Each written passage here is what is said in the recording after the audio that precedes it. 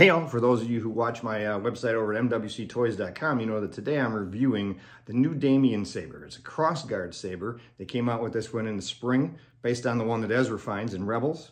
It has improvements all over the place, better, louder sound, better motion detectors for altering the sound as it's swinging.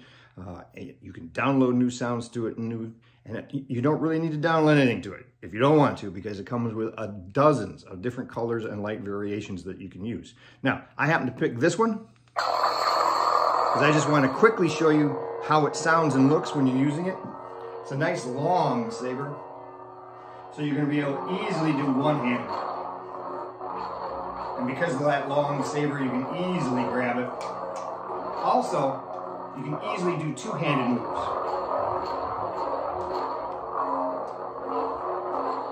So it's a great handling lightsaber. It's not heavy. It's intended for use with in dueling. It'll work great.